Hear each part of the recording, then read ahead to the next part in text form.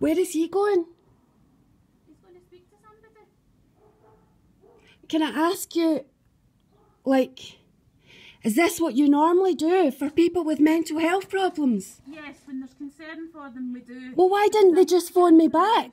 Why didn't they just phone me back? But they have.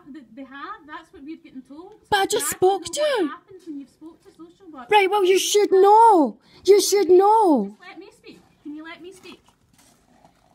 Because if you're going to speak over the top of me and not listen to me, we're not going to get anywhere. Are we not? No. Okay, carry on, officer. Okay, thank Carry you. on. Right.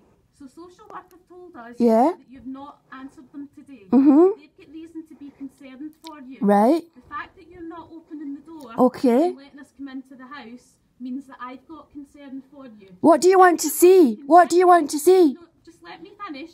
Uh-huh. If you're going to continue to be uncooperative with us and open the door when we've got concern, then I will need to get someone to come down, whether it's the council... You can't threaten me. You can't, but you are. Breaking my door down is threatening. Right, so if someone comes, if a big 6-foot man comes to your house, says he's going to break down your door.